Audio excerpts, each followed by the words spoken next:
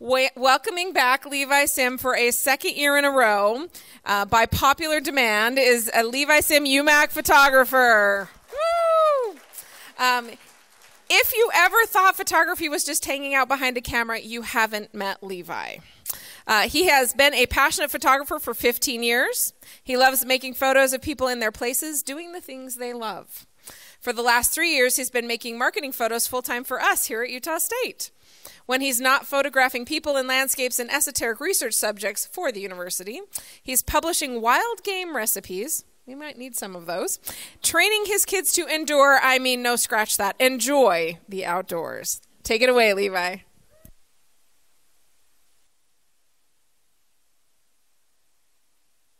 Is that on? That's not on.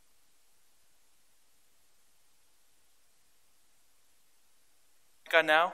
Now the mic's on. Thank you. Thanks, Julie. Thanks for coming. Thanks for being here. I've got a bunch of things to talk to you about. And please interrupt with questions at any point. That just makes me happy to have you interrupt with questions. So congratulations. You did it. You've got a website with all your stuff on it. And thanks to Kat and Jen, you've got excellent copy on your website. Now, you just need to, slow down a little, okay? Don't set your boss's expectations too high. Let's pull it back. You need some room to grow. You don't want to work yourself out of a job, these kind of things, right? So let's talk today about how you can ruin your website with photos. I'd like to first share 7 great ways to ruin your website with photos. And then I will also share 7 techniques that pro photographers use to make sure that you need to hire them. Because these are things that you can't do on your own, naturally. This is all word of what, tongue-in-cheek? Is that the word? Yeah. Take everything I say as not real. So the first great way to ruin your website is to use AI for your photos. It is hot. It is totally trendy and absolutely not ready for commercial use, but you should use it anyway. Who cares if it produces somewhat anatomically incorrect people? Like my bowl has 6 fingers on that hand, which is also very common. And you saw, so I put into the Adobe Firefly, which is Adobe's image generator tool.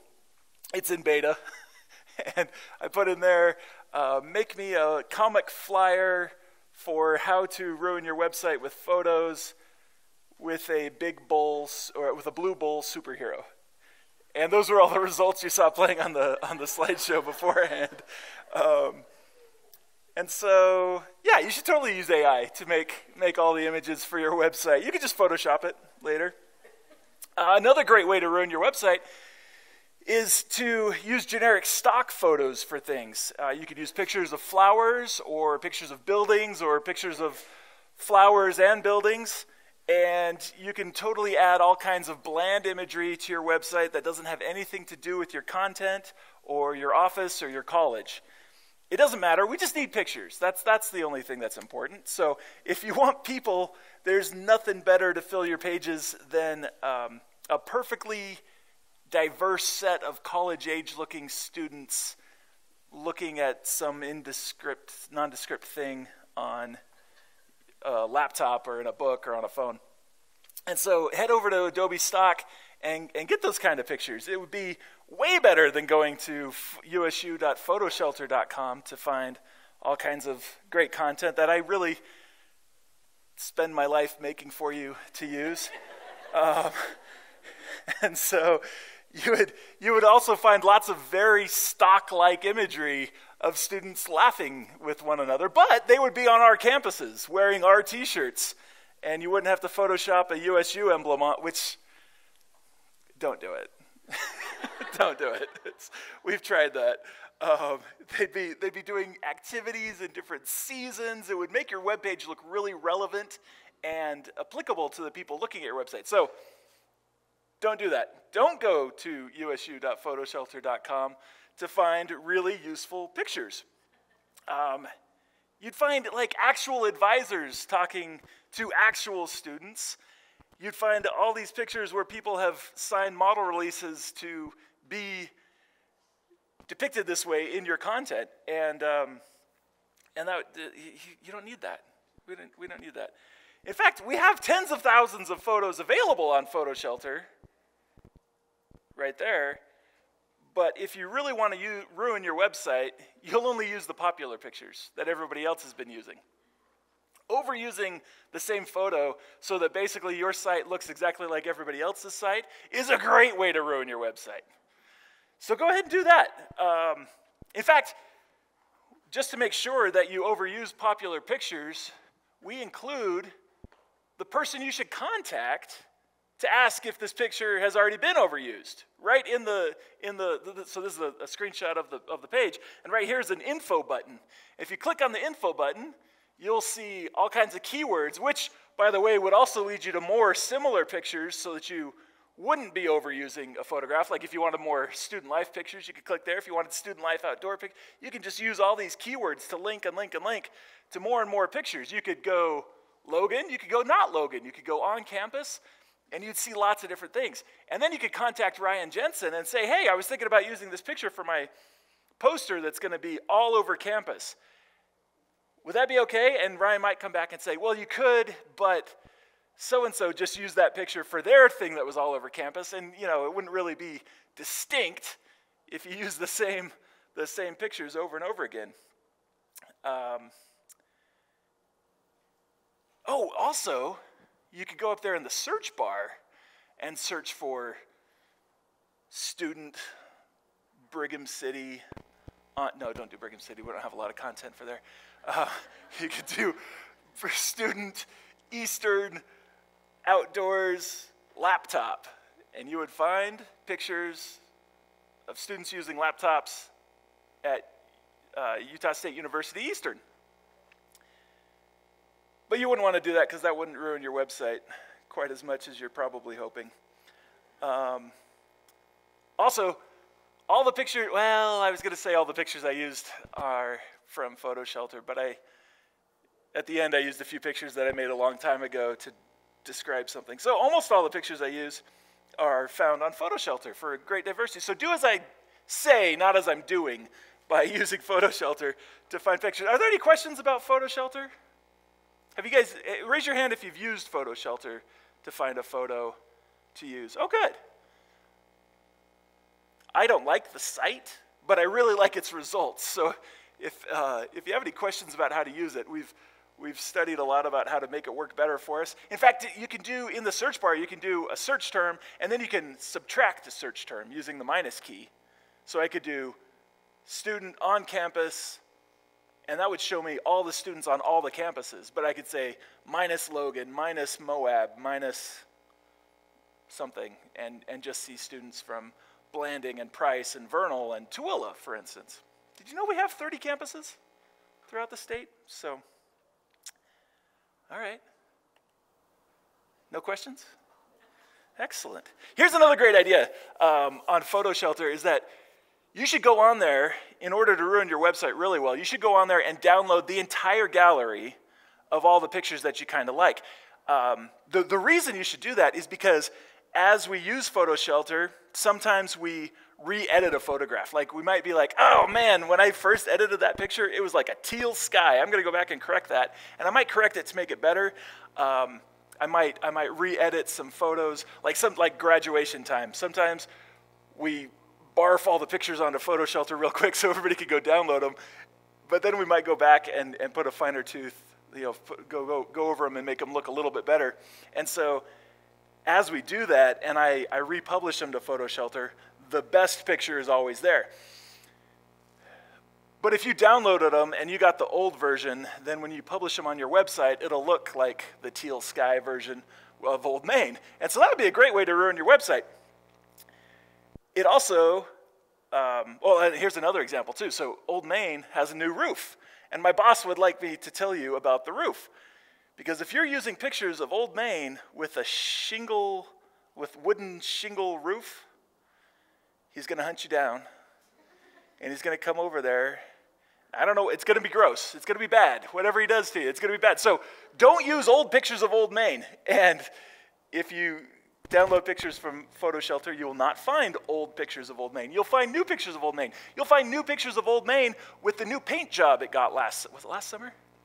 New paint job. So we don't need cracked paint falling off the railings in some of our photos.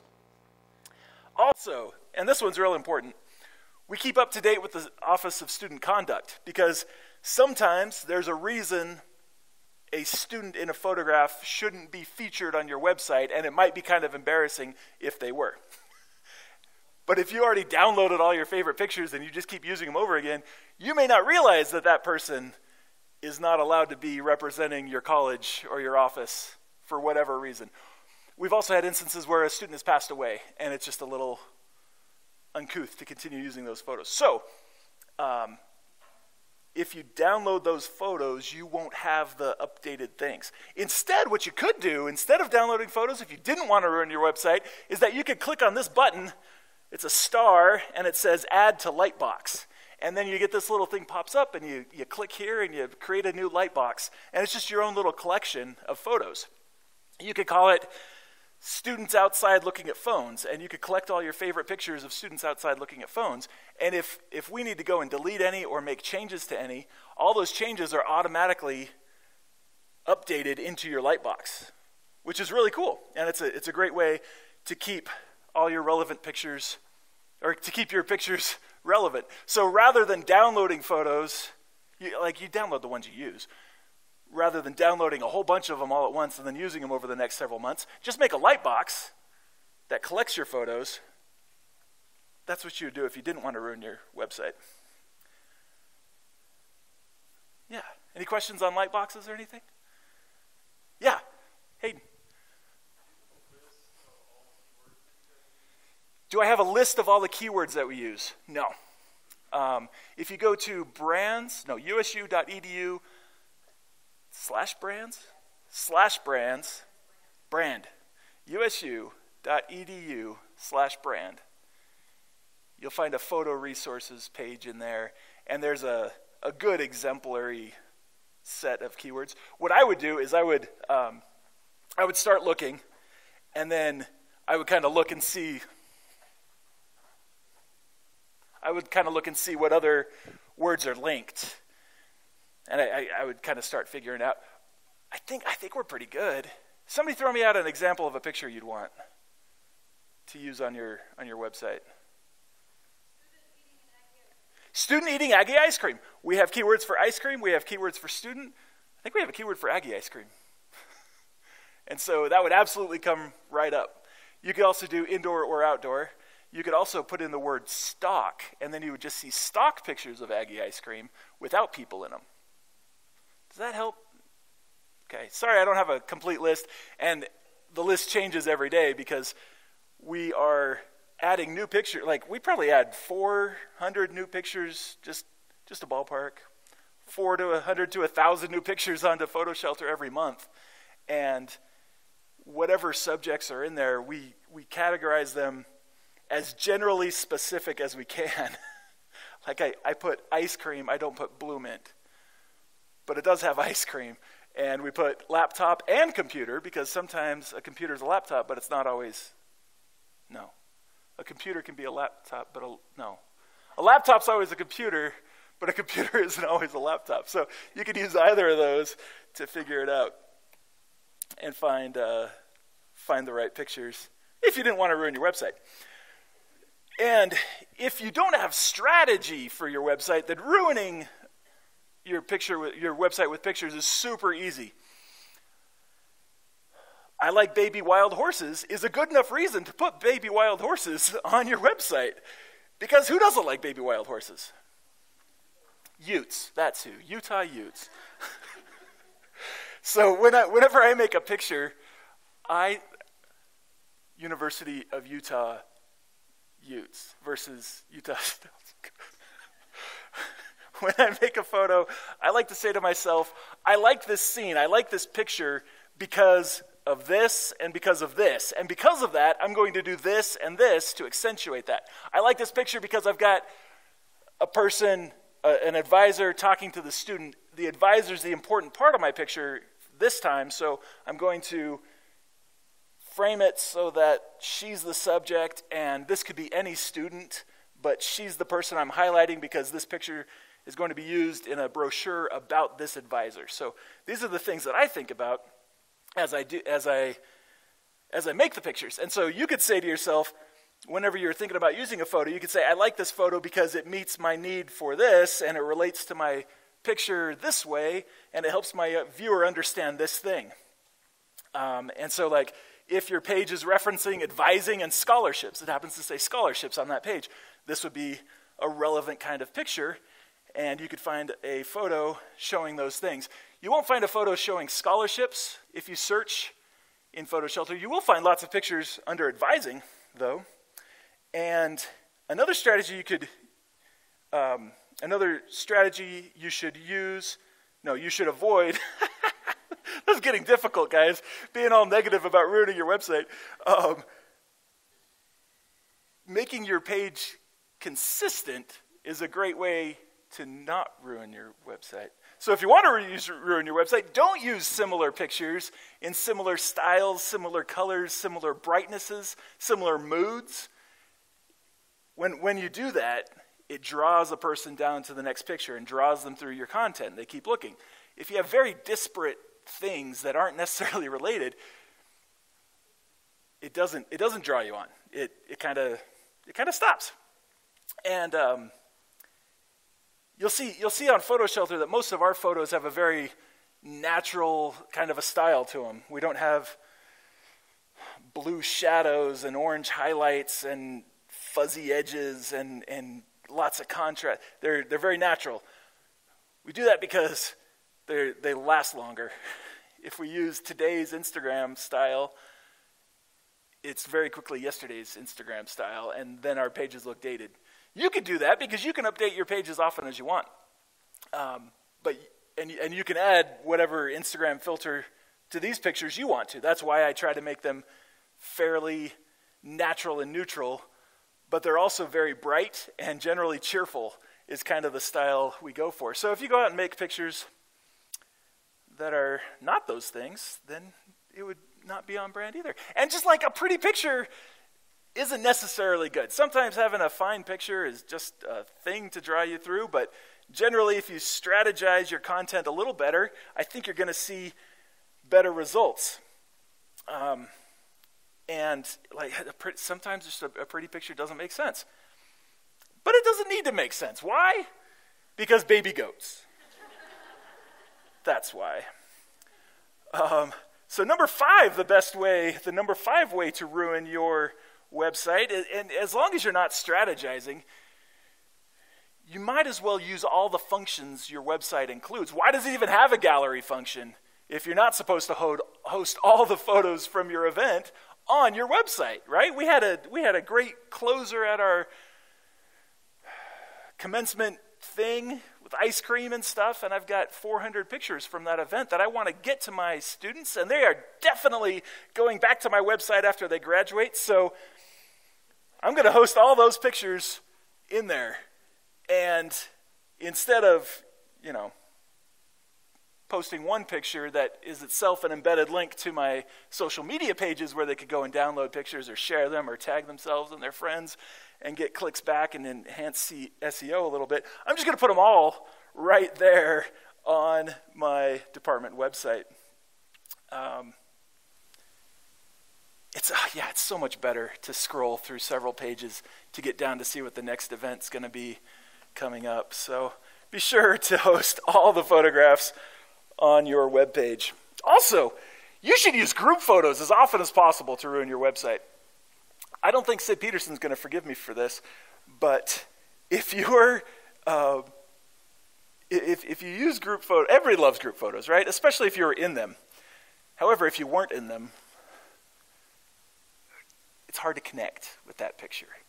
And it's especially hard to connect with that picture when you flip it vertically on your phone and it crops out the people who are in the group on the sides. We've got adaptive websites. So group photos end up kind of ruining your website actually really easily, because whatever connection I was making to this photograph, half of it's gone when I adaptively view the photo in a vertical orientation. So,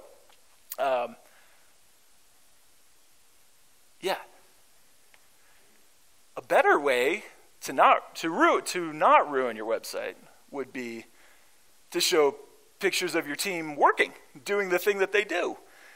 Showing the people, that's great, but showing them in a relevant manner, especially if you make sure that it crops good, crops well, crops correctly when you flip it vertically. Now, group pictures are great. I love to see a group picture hanging on the wall. That makes me feel like I'm part of that team. When I see my face and I see Kat's face and Andrew's face and everybody's on the wall together, it reminds me of that time. It reminds me that I'm part of a team. That's marvelous. I'm not looking at my website, right? My team isn't looking at our website. It doesn't have that kind of impact. Yes? Is there a way to be better or smarter about knowing how it's going to be cropped? Because we publish it, see how it's cropped, and we have to go back and reframe it. Yeah. Do you have something we could do ahead of time to help? How do we know how it's going to be cropped? How do we know how it's going to look when it gets to here? I don't know. Let's look at a thing here. If it's me, I come, where would I go? I inspect the element. I am not a, let's go to usu.edu. I am not a web person whatsoever. I can barely do see, I can't even go to usu.edu. It goes to the directory. There we go. Okay, so there's our new president. If I go down here and I go to inspect, then this window pops up. And if I come over here, oh, it showed me. How do I get back to it? There it is. Look at this. It shows me how big that dimension's going to be. And can you see that on the screen?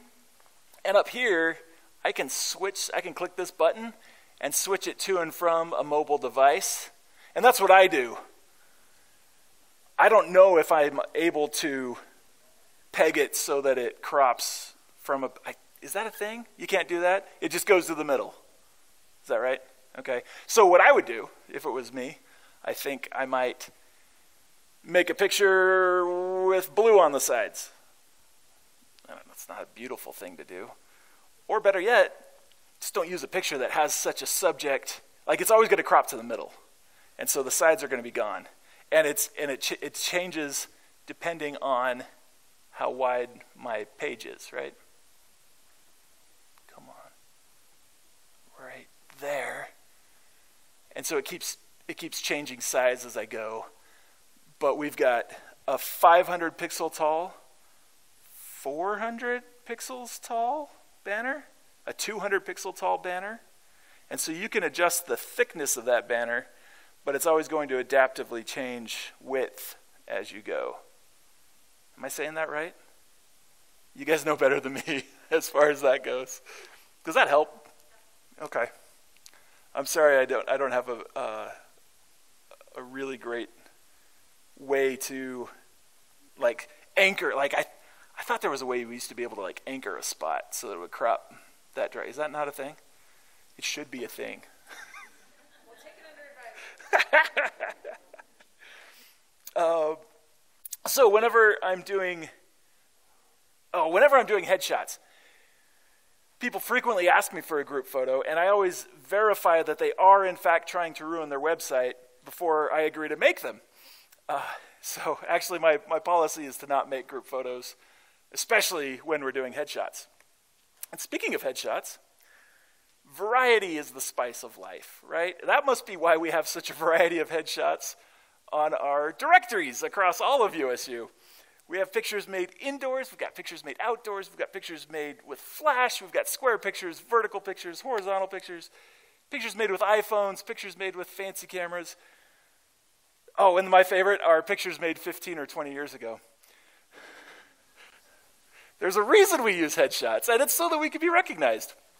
But having a huge variety of headshots is a really terrific way to show an ununified team and that it's not important to you how your team looks. Did I say that right? Yeah, in the sarcastic manner. Some of the most successful companies in the world try to have a unified style of headshot. Here's Apple. I have comments for them, but here's Walmart. They're all at least on the same background, these guys. Here's Microsoft. Circles, white backdrops. This was all done after the fact. I don't know if any of these people were photographed on a white backdrop, but they have a white backdrop now, and we could do that. We can do that in Canva. Do you have Canva? Yeah. Canva will take your picture and put a white backdrop behind it so that we're not on a background, so that we're not one of the bridesmaids in a row. So raise your hand if you're a bridesmaid on your directory. Just don't raise your hand. So if these people don't all have the same style of photo, at least they have the same shape of photos with the same backdrops to them. I'm pretty proud that I've published more than 2,000 headshots in the last 3 years for USU, and I think we could give the biggest companies in the world a run for their money as far as showing a unified front and looking like we're all part of the same team. I know you don't love a head. Who's had a headshot? With me? Oh, good. I love that. I love doing it. I really enjoy doing it. I know that you don't like it. I'm glad that you did it anyway, and this is why, because it shows us as a unified team, and I feel it's important. Anyway, you might have noticed also that I say making pictures. Have you noticed I say that? I say we're going to go make a picture, especially when we're making a headshot, because it's the thing that we do together. And if I'm taking your headshot, that's just the wrong thing we're doing. And so when we're working on a picture together, we're making it together, and these are some of the results that we get doing that. Also, I prefer to call them business portraits generally. Headshots, I think, is something you do at hockey games. So our policy with headshots is that they are on a white backdrop. Why is that? Because our teams are not all right here. We've got people scattered across the state. We've got people scattered around the world. And so anywhere you go in the world, you can make a picture with a white backdrop, or you can use Canva or Photoshop to make a white backdrop on a person. And so it's very easy to be standard and unified in this little way. And that's why we do them on white and we don't do them outdoors. And if you got hired in January, your outdoor picture would look completely different from your coworkers who got hired in the summertime. So just to clarify, do or would like us at least to put white background on pictures of people that didn't come to you for a headshot? Absolutely. And they could shoot it with an iPhone. Now, some tips for not ruining your headshot, or for ruining your headshot? Yeah, ruining your headshot. Use the 0.5 lens on your iPhone and put a spot, stand right under a floodlight. That's a really good tip too, so that you have really strong raccoon. Is that too much? There we go. See those raccoon eyes on me? That's what you want on a headshot. So we shoot them on white, and then we also use the skinny lens, which I appreciate. But we zoom in and back up. So when I make a headshot with you, Julie's about the distance I am from people when I make a headshot with them, because using a telephoto lens presents a more flattering picture of everybody. Very few people look great with a wide-angle lens. But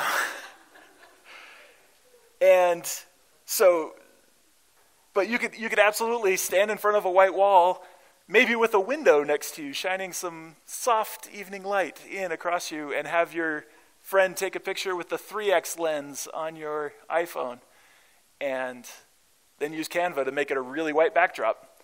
I would absolutely recommend it. And I do recommend that you put a white backdrop behind the people you already have. Is that okay? Did I restate the question? The question was, do I recommend putting a white backdrop behind people who can't get here for a headshot? Yes, I definitely do. Let's see. Oh, also, the other reason The other thing, so I love doing headshots, and I spend about 2.5 minutes with you when we do it, so it's very quick. But I can't do that every week, and I can't do it offhand. We're surprisingly busy at UMAC Imaging. We're making pictures all over the state all the time, and it's really fun. I love to do headshots, but I can only offer them a couple of times a semester for the most part. So you'll find that we have those opportunities available. Regarding group pictures still, though, or again, I do the headshots. What was the thing? I don't know. Whenever you call me and say, hey, can you do headshots for my office? I'm going to say no. I'm going to say come when we do headshots to my studio. And the reason is you cannot get 10 people to show up at the same time on the same day. 15 years of experience here talking. It cannot happen. Somebody will miss it, and then they'll have a different headshot anyway. So you guys can come down anytime when we're doing headshots and get a similar looking photograph. Any questions? Anybody know where you can find the link to sign up for headshots? What's your question? Is UMAC going to enforce that as a standard across the university? I mean, Good, that would be cool. I wouldn't mind. I wouldn't mind. You guys should do it then. That would be awesome. I'm bringing a bullwhip to everybody's offices, and we're going to get everybody in line. I appreciate it. Thank you. There you go. So, yes, are we going to enforce it as a standard across the university? Yeah, unless you have your department hire a different photographer who comes and takes them in front of the leafy trees for 11 of your 15 teammates, yeah. I guarantee there will always be somebody who doesn't get the picture.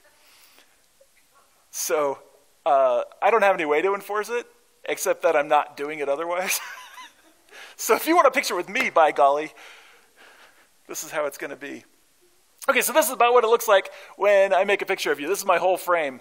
And usually I have more space above your head, but my tripod was a little lower, so I was already down like this, and I was using my phone to control the picture. Anyway, it looks about like this.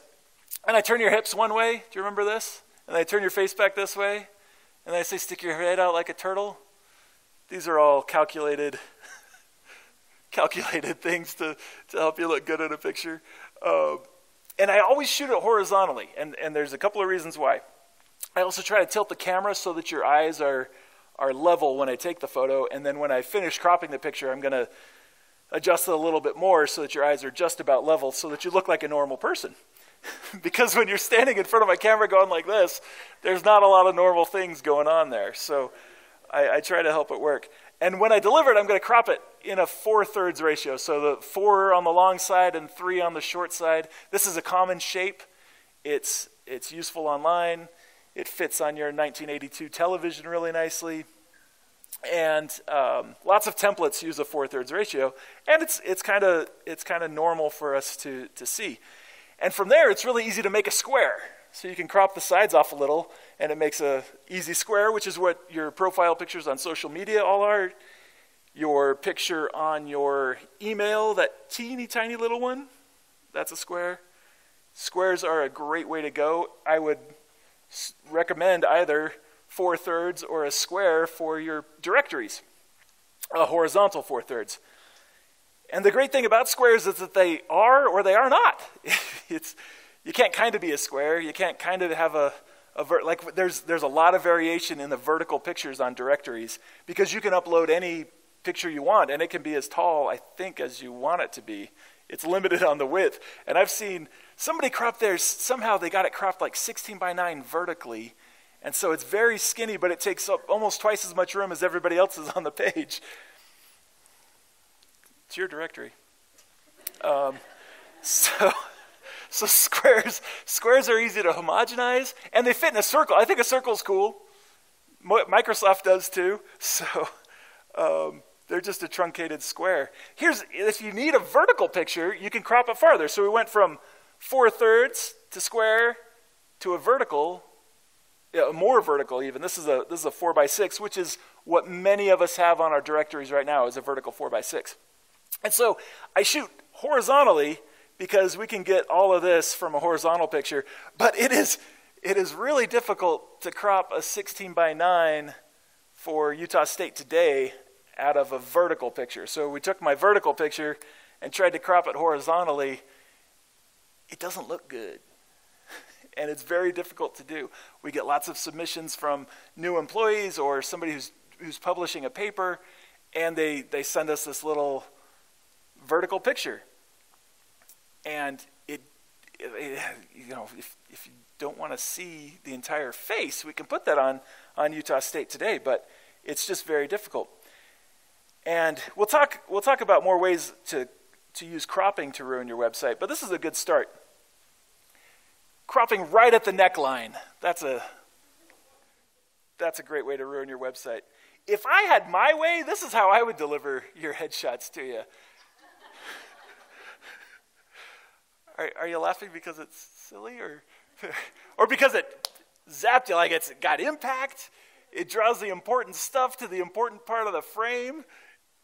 And there's nothing going on up here you need to see, people. There's nothing right here, okay? For some of us, there's nothing right here. So, Christopher, you good? Yeah. and there's nothing going on down here I need you to see in my photo either. I don't need a vertical picture of me. This isn't getting better with time. And so crop it tight. And also, I know that many of you opened the link when I sent you your headshots and you saw this and you freaked out because you see it like this. But everybody else is going to see it like this.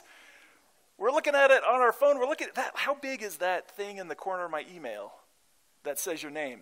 It's like 4 pixels. It is itty bitty. So don't freak out when you see your headshot really big. And remember that everybody else is going to see it like this. So cropping tightly gives you the impact from your picture. Shows your smile, your eyes. Hopefully it looks like you so that when you come into a room, people recognize you from the time they saw your phone or your picture on their phone. Yeah. Any questions? Anybody know where to sign up for a headshot? Headshots are on June 6th. June 6th and July 11th. You can find them at aggie.link/headshots. I'd love for you to come. I'd love for those Microsoft folks to come too. So those are my 7 tips for ruining your website with photos. Any questions to this point? Good, because I'm a little behind. Now, let's talk about techniques that photographers use to ensure you need their services. This is stuff normal people just can't do. You can't just make pictures look like this by moving your, well, I mean, they move their camera around and make them look like this, but normal people, I don't know. So by understanding what the photographers do to make their pictures look good, you can be sure to avoid these techniques so that your pictures don't look good. In fact, you can even ruin good pictures from photographers with these techniques on an already good picture. You can ruin its effect on your website. And the first one is cropping. So here's the full frame of this photograph. If we crop it wrong, it gets kind of uncomfortable. Like we cut everybody's waist off. Here's a rule that photographers use. We don't crop at joints. Okay, if I'm standing, if you got a picture of me, which would be a bad picture to begin with, but if I'm standing here like this and you crop it at my waist and at my wrists, it looks really bad. If I'm holding my hand out here and you cut off my wrist, everybody imagines I'm Captain Hook over here otherwise. So pro photographers don't crop at the joints in whatever picture. We crop mid-leg instead of at the knee. Let me see if these other, it was hard to find examples on PhotoShelter of bad cropping because I try not to publish pictures of bad cropping. So here's one. I thought I had a little higher. If I crop it right at her knees though, it leaves us wanting something more down below. And then if I crop it at her wrists, not only is that weird, but she's also, so here's the other thing, is she's looking at a thing, and we should be looking at all the things in this picture. Her arms are pointed at this thing, and her eyes are pointed at this thing, and we can't see the thing. That's a bad crop, and so don't crop it like that. Here's another example. We've got a close-in this is now flipped from the same shoot of pictures. And if we crop it, like disembodied hands are what we want to avoid as well. So don't crop at joints. And then, I mean, you could. It's a great way to ruin your site. But understanding this little rule will also help you with some of the cropping stuff. The rule of thirds. Have you heard of this? You've probably heard of this. You can turn this on your phone.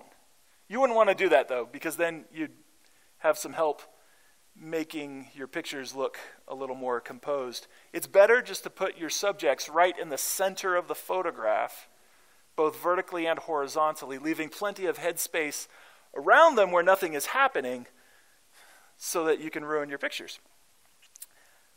Instead, we could use the rule of thirds. And so the rule is that things that are on these lines, on these thirds, are more interesting. Like our eyes are naturally drawn there. Our faces are developed this way. Like lots of things in our world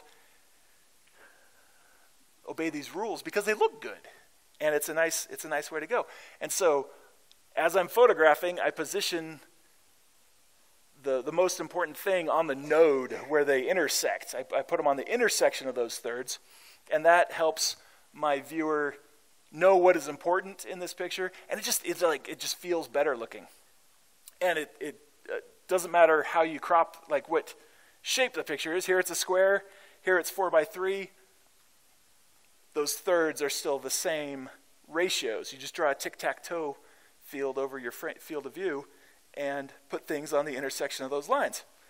And it ends up kind of emphasizing it and looking nice. Rarely does it look really good to put the thing right dead center, right? If this thing was right there, there'd be a bunch of empty space above it, and it would be all crowded down here with flowers and stuff.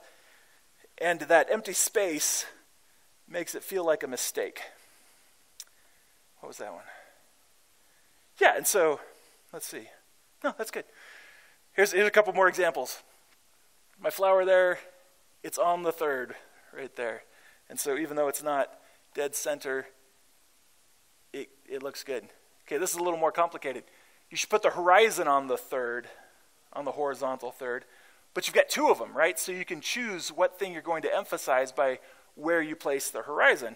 Here, I've got kind of multiple horizons as well. Like, this is kind of a dividing line in this picture. And so I put the glowing rock that I want to emphasize up there, and then I put well, who knows if it's a good picture. On headshots, it works this way too.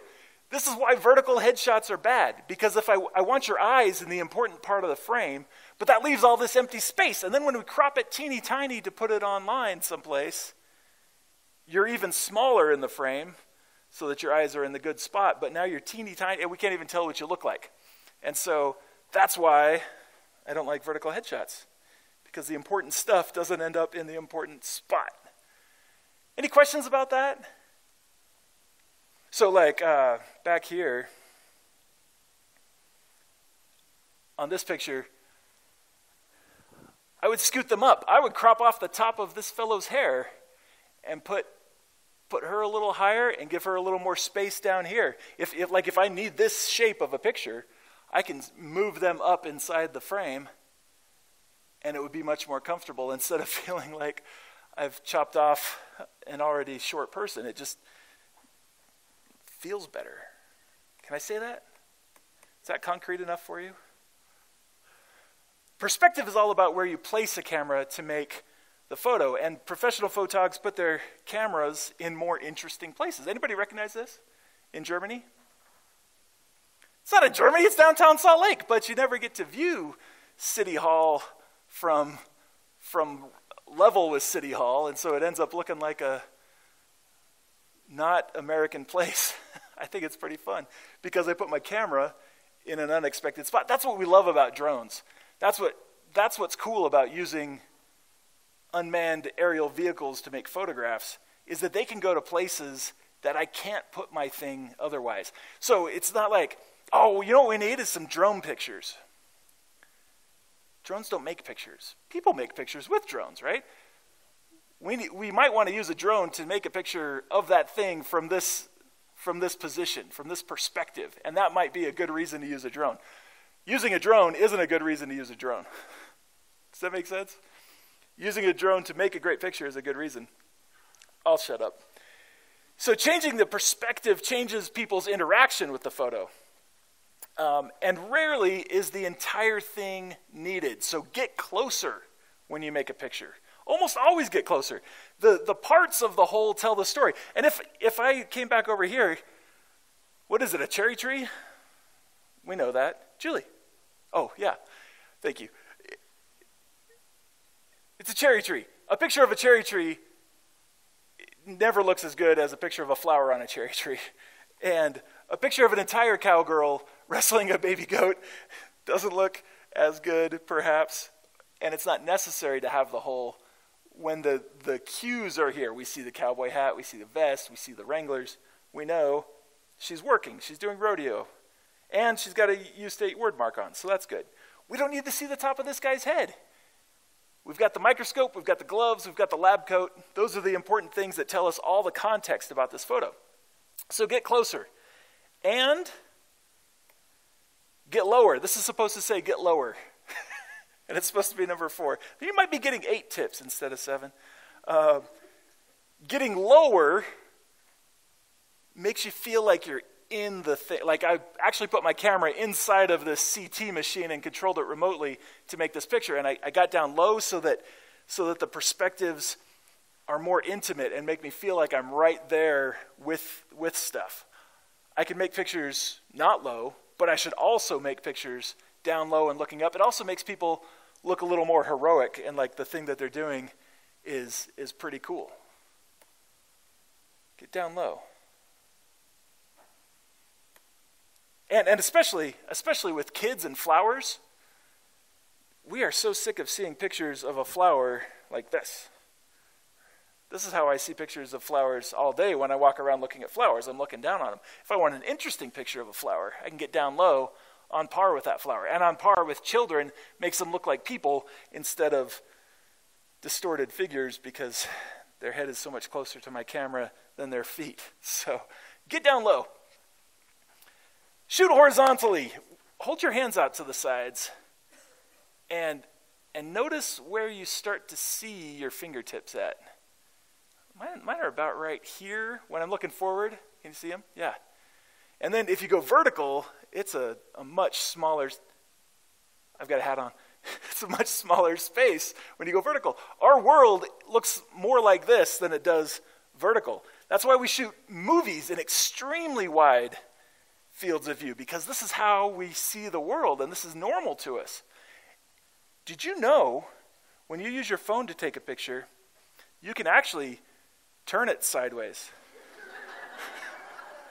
to do it, and then your picture fits on a website because websites are viewed horizontally too. When I view a website on my phone, if I have a vertical picture, it takes up the whole thing and I'm stopped, right? If I'm reading and I scroll down and there's a picture that takes up, and it's going to take up more than one screen. If it takes up more than one, I'm out of there. I need a little break with a photo, and I need to see the words immediately there or I'm gone. And it feels like one of those weird things to do at nighttime to lose belly fat. Just interrupted my whole thing. So shoot horizontally. It's just like a better way to see the world. But you should also shoot vertically. And it shows off the verticality of stuff and makes it look tall. And it's really handy. But it's also, well, do it after you shoot horizontally. The best time to shoot vertically is right after you shoot horizontally.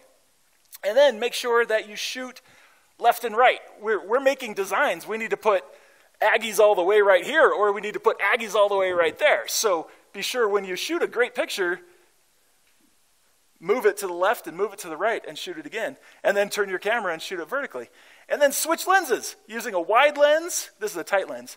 Using a tight lens makes people look more normal, and it makes the background much smaller too, whereas using a wide lens shows the entire place and exaggerates the distances between things. That's all. Thank you. Any questions? Julie was getting on me. She was coming up here. As always, a great privilege to learn from the best. Thank you.